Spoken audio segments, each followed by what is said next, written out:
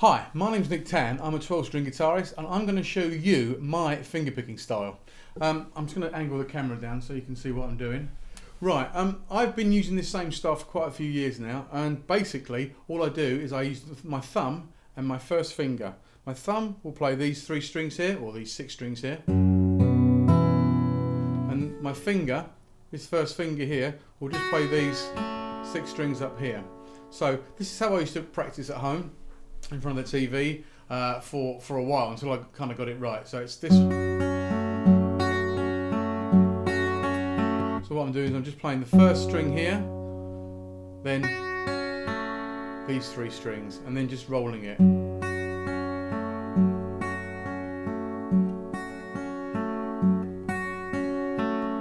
Then I change it and choose the next string, which is the A string.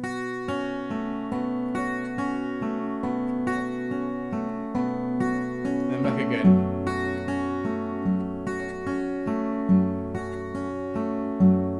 Yeah? So then you can make up little exercises for yourself by also then going to this open string here, which is a D. I've actually got a capo on just to give it a little bit more, just to make it a little bit brighter.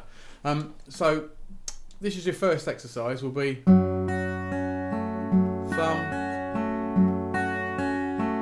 and the next one. Don't worry about muting anything.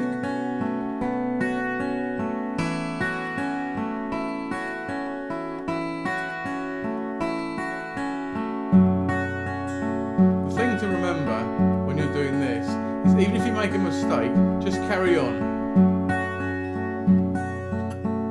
See, I'll make a few little mistakes there, it doesn't really matter. The thing is to keep playing.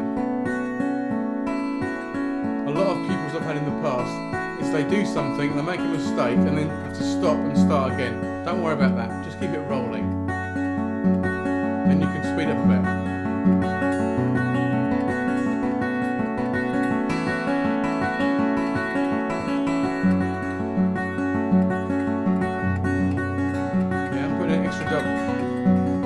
Yeah, so like I say, if you make a mistake, don't worry about it. In fact, you can do it again. You might have heard me hit a string twice. That can be good.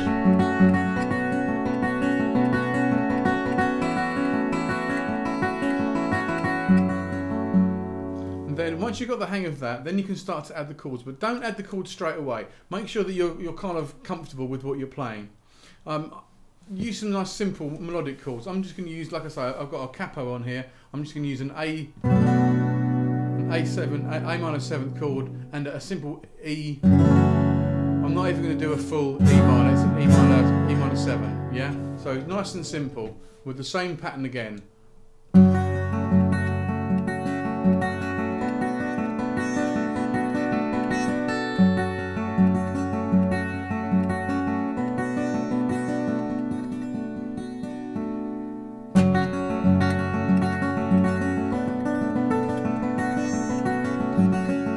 As you get more confident,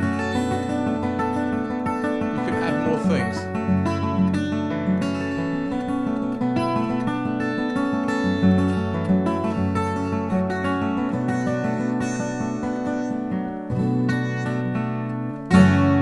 Yeah? Okay, so let's just go over what we started off with. Just these 3 strings with your thumb, these 3 or 6 strings with your finger, and then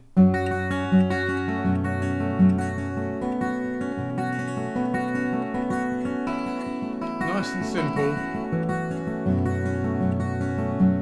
Then if you want to add some chords, I use these chords, which is an A minor 7th and an E minor 7th, just to give it a little bit of, I don't know, a little bit of a tune.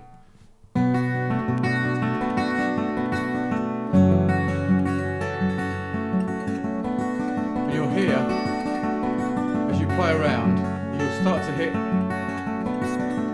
sometimes just the octave.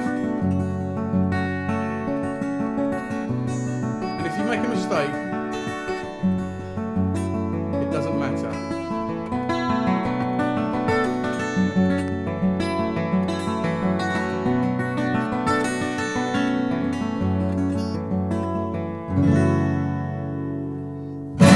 Okay, good luck.